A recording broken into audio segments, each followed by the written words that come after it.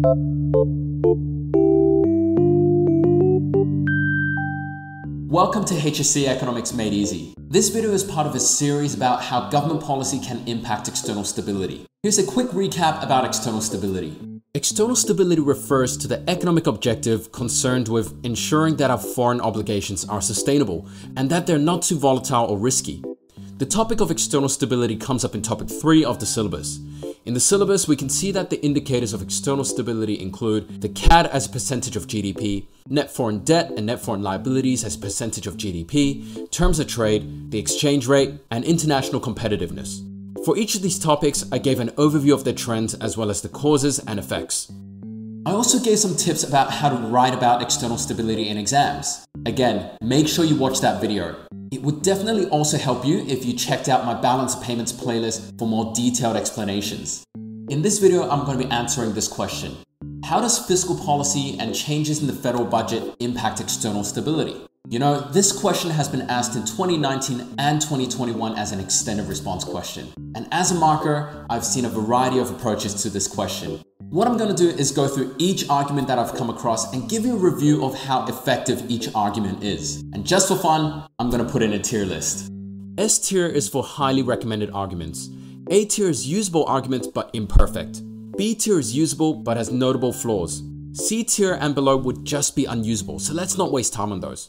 One of the most common arguments I've seen is that the budget deficit contributes to foreign liabilities. Many students oversimplify this by failing to elaborate on the role of government bonds. To finance a budget deficit, the Australian government issues bonds. And with increasing globalization, a lot of the bondholders are foreign investors. Foreign investment in government bonds contribute to net foreign debt and liabilities. The flaw of this point is that the stats don't really support the correlation between the federal budget and net foreign debt. Foreign debt grew despite falling deficits and fell despite increasing deficits. So because of the tendency to oversimplify and the lack of statistical evidence, I'm going to put this one in B. Next is the twin deficits theorem. This is an extension concept that theorizes that budget deficits lead to greater current account deficits. This theory is explained using a bit of maths. We start with assuming that the economy is in equilibrium, that total injections are equal to total leakages. We then assume that savings and investments are also in equilibrium so that they cancel each other out in this equation. After rearranging this equation, you'll find that the budget deficit correlates with a current account deficit.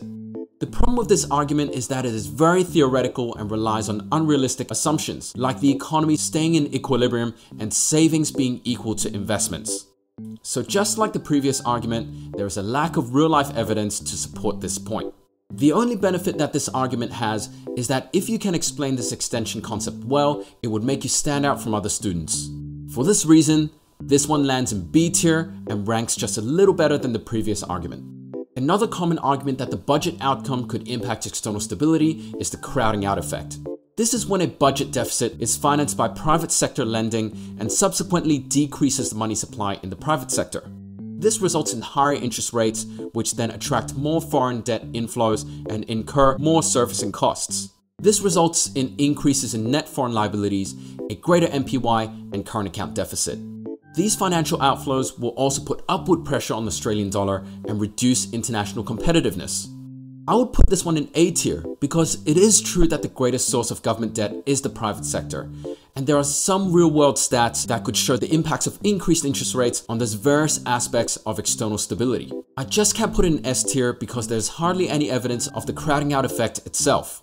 The stats don't really support that Australia's interest rates increased when budget deficits were greatest. In fact, the opposite is observed. Interest rates are often the lowest when the economy is weak and fiscal policy is expansionary and the budget deficit is growing. Alright, coming up is the good stuff. Here are some arguments that are considered to be S tier. One link from the federal budget to external stability that are considered to be S tier is tax incentives for superannuation contributions. These include giving tax deductions or lowering income tax rates for making superannuation contributions.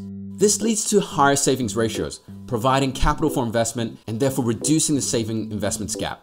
This results in lower net foreign liabilities. Servicing costs are also lower, improving the NPY and current account deficits. I like this one because of how much evidence there is of the Australian government's efforts to encourage superannuation and improve the savings ratio.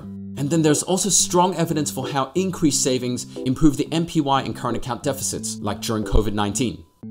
The next S-tier point is that when the federal budget is used to protect industries, it improves BOGs and the current account. Protection methods like subsidies, tariffs, and export incentives involve the use of the federal budget. It achieves external stability because it helps to increase export revenue and reduce import spending, improving BOGs and the current account balance.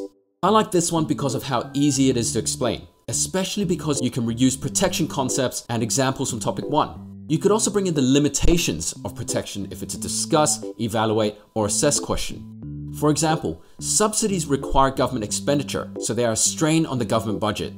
Another limitation is that they could reduce international competitiveness in the long term if domestic producers become reliant. Speaking of which, another S-tier point is that fiscal policy can increase international competitiveness when used to invest into capital goods, such as transport or telecommunications infrastructure or training and education. These capital goods will relieve capacity constraints and increase productivity and efficiency in the economy. This leads to greater international competitiveness, growth in export industries, and improve the BOGs and current account deficit in the long run. This one is simple to explain, and the details of government spending in infrastructure and education is easy to find. And that's why it goes in S tier. The final S tier point is that expansionary fiscal policy worsens the current account deficit. This is because it means that there will be increased disposable income, leading to greater import spending, worsening BOGs, contributing to the current account deficit.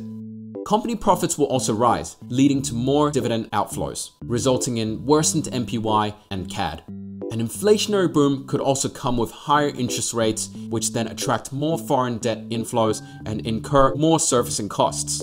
This results in increases in net foreign liabilities, a greater MPY and current account deficit. Just like the previous point, I like this one the most because it is a very simple one to explain. There are multiple theoretical links that you could make. And again, details about government spending and expansionary fiscal policy are very accessible. There are also stats to highlight how import spending corresponds with higher economic growth and disposable incomes, which can be the result of expansionary fiscal policy, just like the post-COVID recovery. Lots of stats available for that. And that's why this is S tier as well. So you see, there's a range of ways that you can link fiscal policy to external stability. I did have a lot of fun creating this tier list. If you enjoyed this video, leave a like. Either way, let me know in the comments whether you found this helpful or if you disagree with anything. Before we wrap up fiscal policy, I want to remind you to also revise the limitations. For example, time lags, global influences, political constraints, or conflicting objectives will impact the effectiveness of fiscal policy in achieving external stability. Check out my video on the limitations of fiscal policy for more detail. In the next video, I'm going to be finishing up this trilogy on government policy and external stability. We're going to be talking about microeconomic reform. Make sure you subscribe to the channel and my other socials so you don't miss out when the video comes out. If you'd like more support, contact me for tutoring. You can also get more writing practice by getting my workbook from my website. 100% of the proceeds go to charity. And I look forward to continuing to make HSC Economics easy for you. See you next time.